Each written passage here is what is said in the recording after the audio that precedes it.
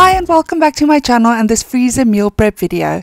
Now these meals are just little bits and pieces that I'm going to put together to make those busy school run afternoons just that little bit easier. Now I have quite a variety of flavors here, and I also have a couple of chicken based meals and then a couple of beef mince based meals, so there is really quite a big variety. If that sounds like something you'd be interested in, just keep on watching.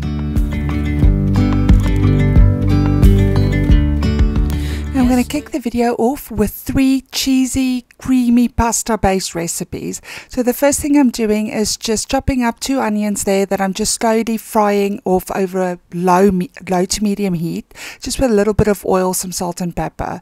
Now the 3 different recipes will be a sun-dried tomato and basil pasta, which I'm preparing here. I'm just chopping up my sun-dried tomatoes and they're the fresh basil as well. I'm going to do just a plain bacon and cheesy pasta, and then I'm also going to do a chicken and bacon cheesy pasta. So again, it's the same base and just 3 different flavors that I'm doing there. So that's the first one done there with sun-dried tomato and basil. It's quite a nice veggie one. If you haven't tried it, I would definitely recommend it. I've made it a couple of times for my family. Now I'm just moving on to preparing the bacon. Now again, I need bacon for 2 recipes here, so I'm cutting up 7 pieces of smoked back bacon. I find using a scissors is the easiest way, but obviously if you think a knife is easier, then go ahead and do that. So I'm just going to chop that up and then I'm going to fry that off as well. There was sun and there was rain, beauty in the mundane, and as the light startled our eyes, we let go of disguise. I'm just moving on to the chicken. Now I have about 1.5 chicken breast fillets here that I'm just chopping up into bite-sized pieces. And I'll be flavoring that with garlic granules, mixed herbs and paprika. Now if you don't have any herbs or spices in your cupboards, what I would recommend is that you go out, buy these 3, salt and pepper, and you can make so many dishes with those combinations or some combination of that. So I'm just, as you saw there, I added a little bit of rapeseed oil, but use whatever oil you have. So I've taken out 1/3 of the onions that I fried off, and I'm adding the bacon to the remainder because I need the bacon and onions for 2 of the 3 dishes. I'm just frying off that bacon until it's completely cooked with the onion mix, and then I'm also frying off the chicken until it's nice and brown. I just think it gives it a little bit of extra flavor. Now once the bacon is completely cooked, I'm going to separate that into 2 dishes because I have one for the chicken and bacon, and then the last bit is just for the plain bacon, the cheesy bacon pasta, which we will actually be having on this night that I was preparing this. So I've removed all of that. As you can see there, the one dish that will be going into the freezer is a sun-dried tomato, basil and onion one, and the other one is the bacon and chicken one. And now I'm just making the cheesy sauce that will be going with all 3 of the meals. So the general ratio that I would use is 25 grams of butter to 25 grams of flour to 200 mils of milk, but I'm obviously tripling that because I'm making it for 3 dishes here. So you put the butter in until it melts, you add the flour until it forms what's called a roux. Just make sure that it just cooks the flour just a little bit, and then I just add in the milk little by little until the sauce is a nice creamy consistency. And now I'm just going to be adding some sharp cheddar cheese or mature cheddar cheese here. I have all of the measurements in the description box below if you're interested in making any of these dishes, and I would definitely recommend all of them. So what I started doing fairly recently is just adding a little tiny knife point of English mustard. You don't taste the mustard, it just makes the cheese taste a lot cheesier. So I'm just separating the cheese sauce here between the 3 dishes, just in equal quantities, just using rough measurements here. And then while the cheese sauce was cooking, I was also making some pasta. I go on 200 grams of dry pasta per meal for my family of 5, with the youngest being 18 months old. So I'm just separating that as well between the 3 dishes, and that is basically it. With the one that we're eating tonight, which is just the cheesy bacon pasta, I tend to just cut up tiny pieces of sort of slices of tomato. I put that on top, cover it in cheese, and then bake it. The tomatoes just go so nice and jammy, and it is so lovely. So really do give that a try as well. And I'm just going to top it off with a little bit of mixed herbs and paprika because just a little bit of extra flavor, and I think the colors also are very nice. And the other two I'm just going to mix through and wrap up and put in the freezer for another night. And now there's something in the air and a sparkly shimmer on our skin, restoring everything within.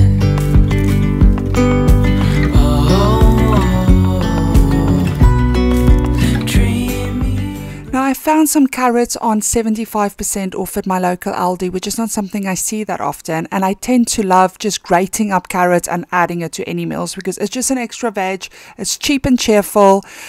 So I'm just literally prepping the entire bag. I've peeled it, I'm chopping and tailing it, and then I'm just going to grate everything, and I'm going to be adding it to all the meals as I go through this video. Here we go. Easy, easy on our tiptoes, undercover. Now the first meal that I'm working on is a teriyaki chicken. So I'm using 500 grams of chicken thigh fillets, 3 garlic cloves that I've crushed, a tablespoon of ginger. You can use fresh ginger, but I tend to just use the pickled kind that I have here, and I just cut it up with my scissors. A 1/4 cup of soy sauce, a 1/4 cup of brown sugar, and then a tablespoon of honey. Now on this occasion I did add in that handful of carrots because extra veggies can never be a bad thing. And then I also finely sliced 1 red onion. Now when I'm ready to serve this, I will take it out and defrost it during the day or overnight, and you can either just bake it in the oven at around 180 for 30 to 35 minutes, or you can put it in the slow cooker for around 4 hours and it'll just be like shredded chicken. And if you do it that way, alternatively obviously you can also put it in the Instant Pot, and I would do it on high for about 20 minutes, and you'll also get sort of a shredded chicken texture. If you do it in the oven, it does stay sort of solid pieces of chicken, and that is actually really nice, and I think it's actually my favorite way to serve this. And I tend to just serve it with some white basmati rice on the side. I sprinkle on some sesame seeds, and then I put some sort of veggies on the side. Generally we go for broccoli and just some sweet corn as well. Beyond gravel, beyond all.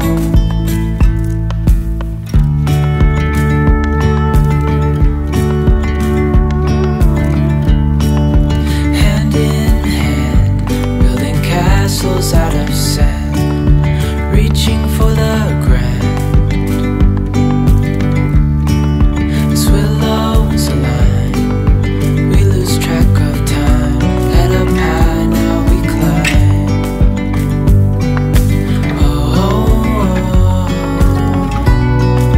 Dreamy, breezy, we go. Easy, easy on our tiptoes, undercover agents. Moving on to jalapeno popper chicken. Now for this one you'll need 3 chicken breast fillets, 1 brown onion that I just sliced up thinly, half a cup of frozen corn, around about 1/8 cup of jalapenos, but just do it to taste. I used 3 strips of smoky back bacon, which I diced up into bite-sized pieces, a half a cup of mature cheddar cheese grated, and then of course I added in half a cup of my grated carrots just to bulk out the meal. You don't notice it, you barely even see it, and it does not alter the flavor in my opinion. And then in terms of spices, I used salt, pepper, chili, and garlic salt as well. So that's everything that I put in the bag, and what I did is put it in the Instant Pot for around 20 minutes on high, but of course you could do it in the slow cooker. I would say for around 4 minutes sort of on medium or high. Once it's done cooking and everything is all shredded up, you stir in a whole pot of soft cheese. Now what I will say is that I tasted it before I added the soft cheese and I thought the spice level was quite good, so I added in more jalapenos because I thought the soft cheese will bring down the spice level. Don't make the same mistake I did. For some reason it just increased the spiciness. The soft cheese did not bring it down, it just made it creamier. But this is definitely one to try. I simply served it on some white rice because I thought there was quite a lot of veggies already in there, so I didn't feel like we needed anything else on the side. Beyond gravel, beyond all. A bigger scale, the world in hell.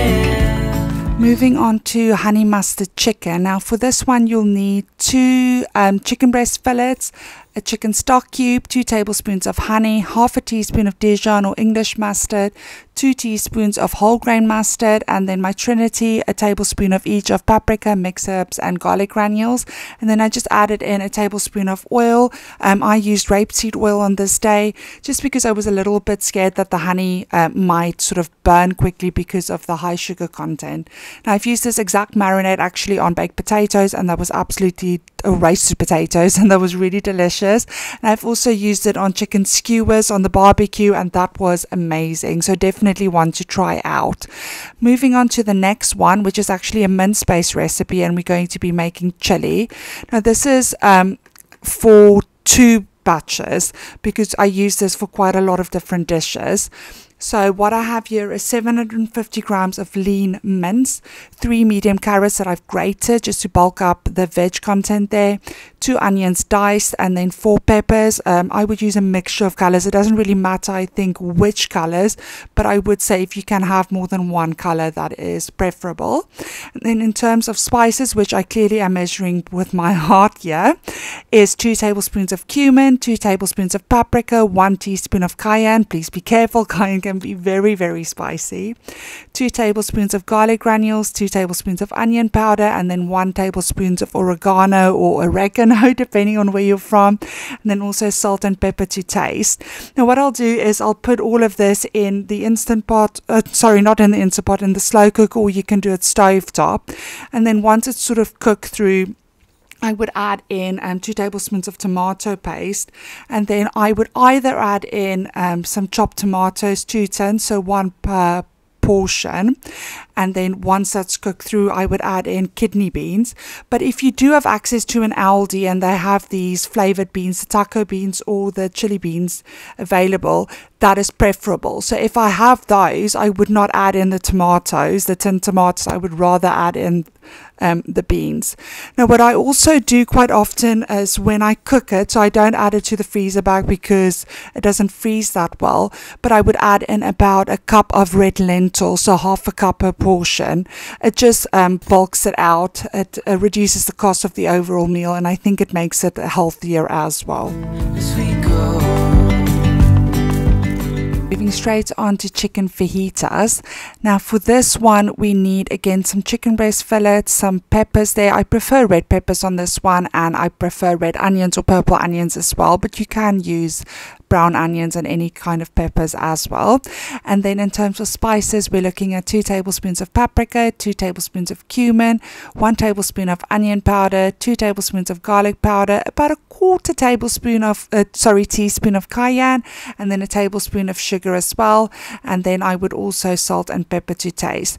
This one we have had, and I just baked it in the oven for around 35 minutes at 180, and we served it on tortilla wraps, and then I just added some cheese and some salad and things on the side, and it was absolutely delicious, and all my kids loved it. I wouldn't want it any other way, no.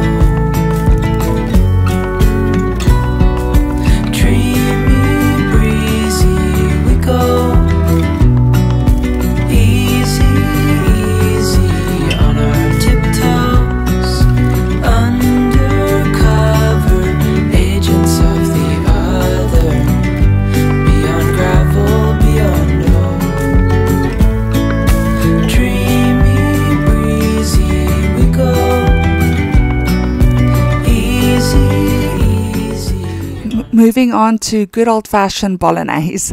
So what I've used here is 400 grams of lean beef mince, approximately 3 grated carrots, a large onion that I've diced up, and then I'm adding in a tin of chopped tomatoes, a tablespoon of tomato paste, and then I've lately been putting sun-dried tomatoes in a lot of things. It just brings out a sweetness that is just amazing. So I've added in 2 sun-dried tomatoes here, that's 4 halves, 2 garlic cloves that I've crushed, and then a tablespoon of mixed herbs, and then of course salt and pepper to taste. And again, I put this one in the slow cooker for 4 hours on medium, and then once it was cooked through, I added in half a cup of red lentils and my pasta, and I added in some mature cheddar cheese, stirred it all through, waited for the pasta to cook, and that was essentially a 1-pot meal, and it was absolutely delicious. And I just served it with some garlic bread on the side.